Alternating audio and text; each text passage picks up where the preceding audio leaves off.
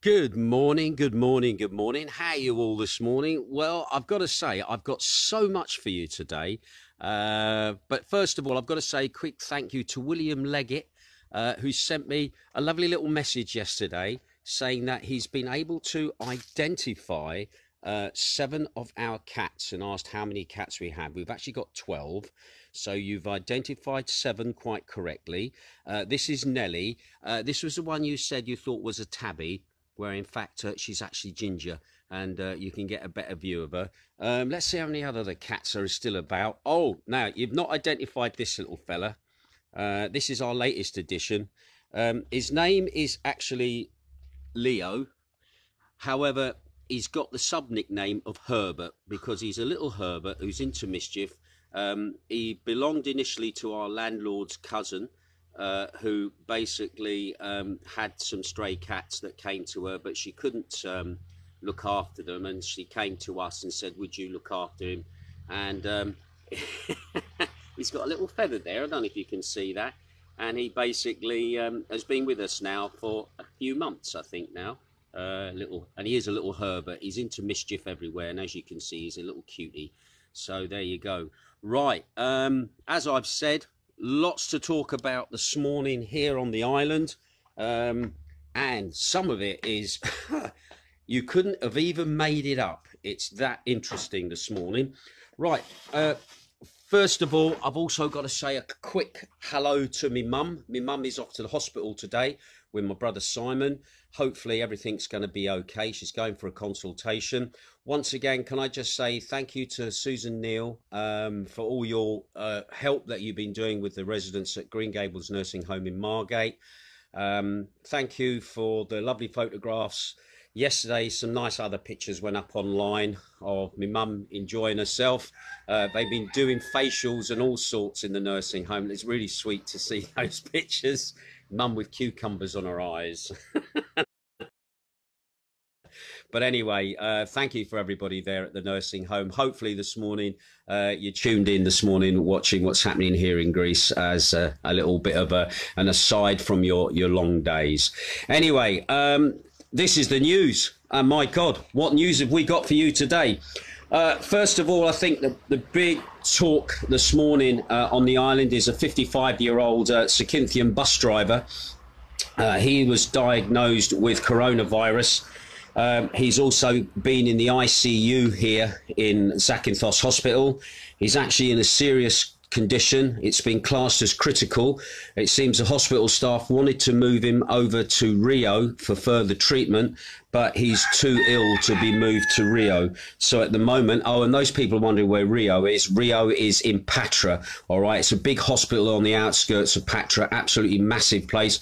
A lot of the locals here, if they need more specialist treatment, that is where they go to first of all, to Patra, to the Rio hospital there. So at the moment,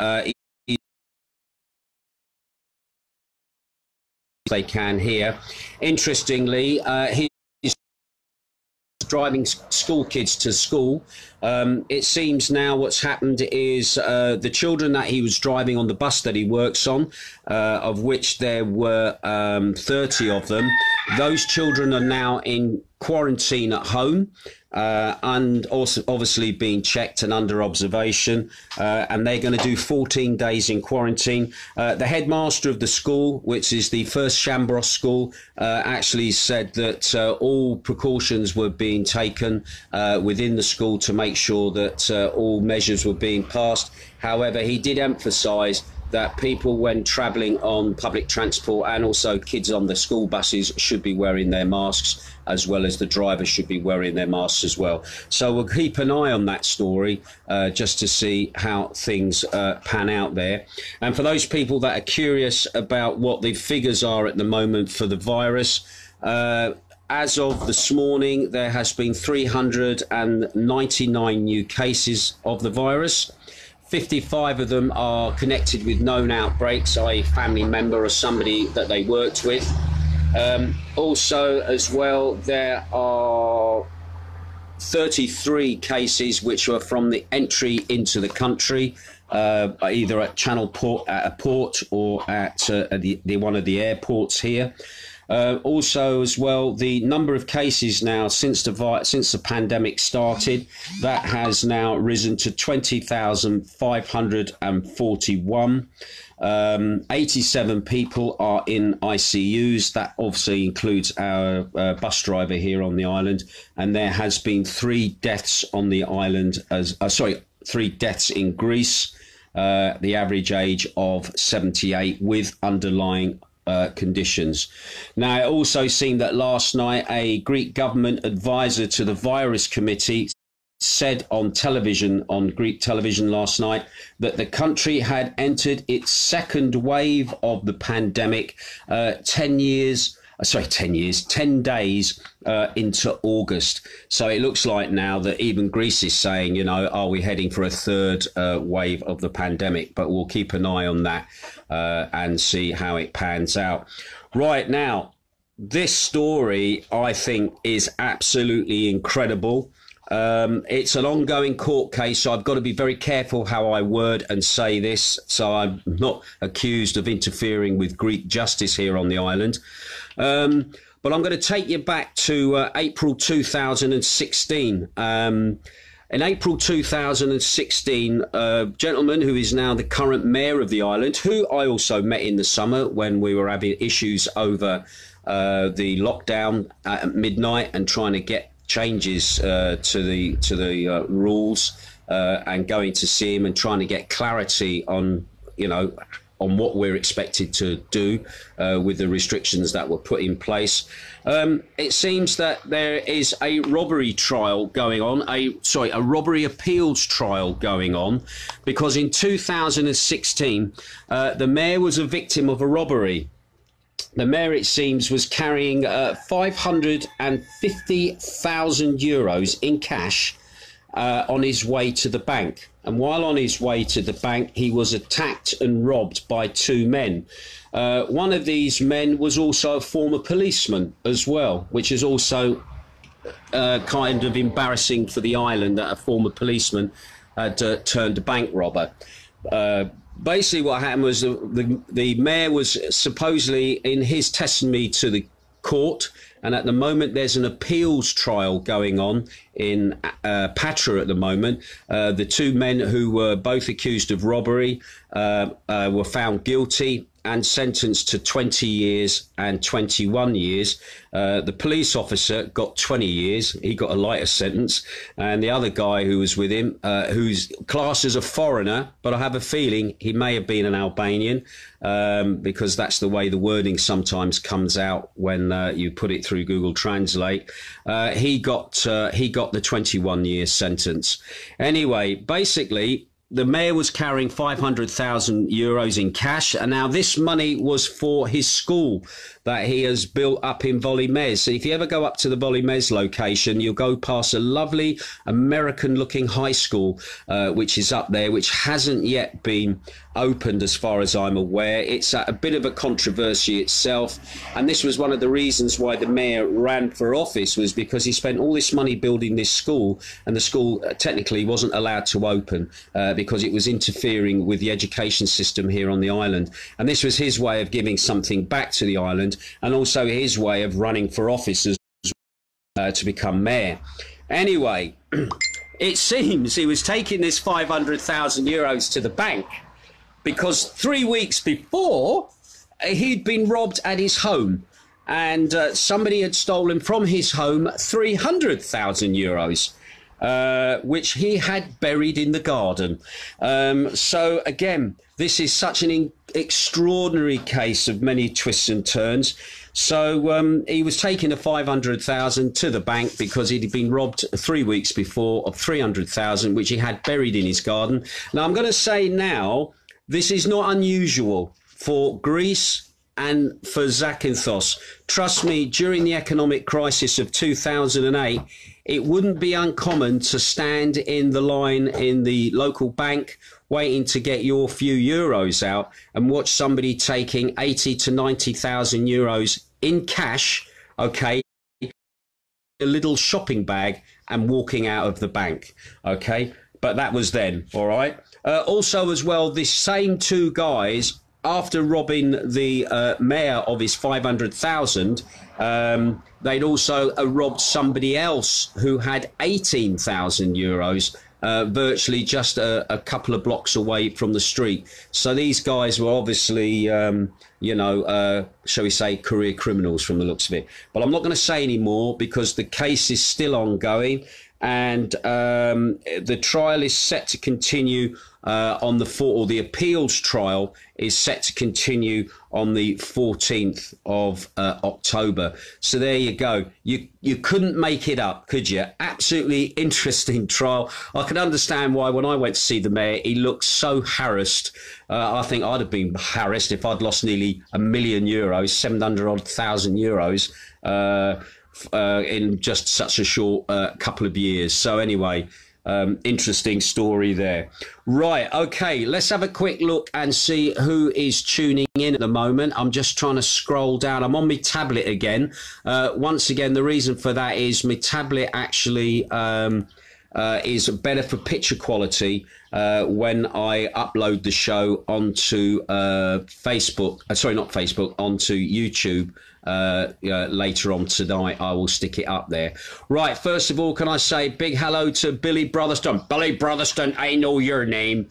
Tuning in, ex-RAF Reg buddy. Nice to have you with us. Ronnie Woods, or I better know him as Chippy Woods. He's over there in Spain, actually. Chippy's retired to there, ex-RAF Reg buddy. He just got a new scooter for his birthday from his wife. Bless him. A Lambretta as well. I know a fella here who'd love to have a chat with you. And I've got to admit, the colour of the scooter you got does look nice. I've got to admit, but like old classic style, light shade of blue. Very classy, very nice. Also, Matt Pritchard is tuning in as well. Nice to have you as well, Matt. I think Matt is RAF Reg, but I'm not 100% sure on that. Chris Neal as well. Nice to have you. Steve Lee, good customer, good guest who pops into Magdalena's every year. Nice to have you with us, although he didn't come this year because he went to Turkey instead. But we won't hold... No, he didn't. He went over to Kefalonia, didn't he? So we won't hold it against you. All right, Jamie McKay Guns tuning in as well. Nice to have you. Rhiann Mitchell, nice to have you with us. Alan Woodhouse, nice to have you. DJ Chris Kemp, nice to see you here as well, checking up. Also, Thelexina Ferrati, nice to have you with us as well. And all of a sudden, I'm finding it difficult to scroll. Barry Lugg, my old mate Barry, head of security at Savoy Hotel. Have you had a good year at the Savoy Hotel this year? Have you been very busy despite everything going on with coronavirus and the implications? I'd be very, very keen to see how your season went over there in London. Also, Christos. Oh, hello, Christos. Nice to see you, fella. Christos used to work at Magdalena's. He left us a couple of years ago, went to Paradise Bar. He then left there, and he's now been working in a rather swish hotel. I can't remember the name of the swish hotel over there in Sillavi. But nice to have you checking in, Christo, as well. Nice to see you. Hopefully, we'll catch up at some point over in the winter. Steve Hodgson, nice to have you with us as well. Hi, Ginge from from I can't really something going on in Cyprus. In fact, you've actually reminded me of something there as well. Oh, yeah. Hi from the concert crew in Cyprus. Nice to have you tuning in there, Stephen. I hope everything is cool for you. Just got to say a quick thing as well. A good friend of mine, Danny Plows, who lived in Cyprus, ex-RAF Reg buddy. He passed away a few days ago at the age of 68. His funeral is today in Limassol. At the Metropole Cemetery. So I just want to say to his family and also to the guys, ex-RAF Reg guys who are going to turn out there today, bless you, mate, per ardua. You crack on. Fantastic character. Oh, so many stories I could tell you about Danny's exploits. Really, really nice, genuine and sincere bloke. And my thoughts are to your wife, Thelma, and also kids, one of whom is now a doctor, and your daughter as well. And bless you, mate. Gonna miss you. All right. One of the reasons to go back to Cyprus to visit, I'm afraid, has been taken from me. But that's by the by. Anyway, nice. Anyway. John David Hester, nice to see you as well. Elaine Finnegan, nice to have you as well. John David Hester, morning, Ginge. Just on my way to work. Oh, bless you, fella. You're lucky you still got a job in comparison to some other people. Natsia Metapallets is still there. Amanda Gregory is watching. Nice to have you, Amanda. You got electric today. We got electric today. That seems to be an in-joke with us at the moment. And we got water. Anyway, Jay Mackay Gunn says morning as well. Andy Sterling is watching. Tracy Jones is watching. Lisa Jane Baker is watching. Anyway, there you go. Quite a few people tuning in. Once again, can I just say thank you to everybody. What am I doing today? Well, today, Jane and I, once we're sorted here. Oh, big hello to Barry as well, who's tuning in from Essex. What we're doing today is we're going to the coffee morning that is run down at Costa Coffee down in Kalamaki. This is where money is raised to help feed the strays around the Kalamaki area. We go down. We're also on the feeding rota as well, and we do Sundays. So we get a chance to catch up with other people on the rota. Have a little bit of a social bit. Penny extracts money from us, which all goes towards feeding the strays and obviously making sure that they can get through the winter. It's been a bit hard for them a little bit this year, simply because with the coronavirus and everything else going on, the lack of tourists, they used to get lots of treats from tourists here, the old strays. People would go and feed them on holidays, plus businesses would feed them as well. And obviously, because a lot of businesses weren't open, some hotels weren't open as well, the animals were obviously having a little bit of a hard time. There are some real hardcore members who continue feeding all the way through the summer. Normally we stop feeding in the summer because it can be, we can rely on various businesses and hotels to carry on what we do in the winter because they obviously shut. But anyway, we go down there, we drink coffee, we eat cake, and we give money to go towards the strays as well. Can I just say a quick hello to Sally from Rominos over in Sillaby. She's a member of the Kalamaki feeding roster. She's done some really good work with some of the stray dogs as well, and taking some of those in and trying to get them a home, etc. as well. So anyway, we'll sort of hopefully meet up at Thingy today. Now, the other thing is, well, as soon as I've done that, I'm going to be whizzing off for another coffee morning. And that is, I have recorded a show today. It's only an hour long. It's a kind of a test, all right, for rebroadcasting from 34 Bar. Can I just say thank you for the amount of people that put up, comments and that. And I had the biggest amount of people looking in at that broadcast. I think I had over 800 people when I last looked at the numbers who looked at that broadcast from 34. So obviously, and also some people made suggestions, could you do your broadcast from other locations as well? Because it's just nice to see other places other than your home. That's all right, no problem with that. I actually think that's a good idea, actually, and I will try and do that. But anyway, I'm going to rebroadcast a show that I made yesterday. Alan Greger will be pleased to know it features scooters and it also features Northern Soul. I found a new source of videos of Northern Soul classics, absolutely fantastic. Big shout out to Big Ron Soul Music. The remixes of some of the classics and the videos that he's done are absolutely awesome, and some of those are going to be in that hour show today, and it's really just a chance just to have a look and basically just, you know, for you to enjoy. And also the idea is I want to do a special show for me mum and all the nurses and residents at the Green Gables nursing home. Right, that's it from me. A couple of people still tuning in. Lyndon, nice to have you with us. Glyn Moggy Morris, Moggy, nice to see you here as well. Alan Gregory up there, up the road there, he says good morning. Barry Hester says good morning, Ginge. As we couldn't get to Zante this Friday, we've managed to book to Corfu. Have a great day. Well, you enjoy yourself in Corfu, mate. Let us know what it's like over there. I was chatting to somebody yesterday in Corfu who runs rooms there. They said they've actually had a very good season, actually, in relation to everybody else. So they are absolutely Somebody's saying, come and broadcast from our balcony. Who's saying that? I've got a feeling that could be Amanda Gregory. Yes, it is.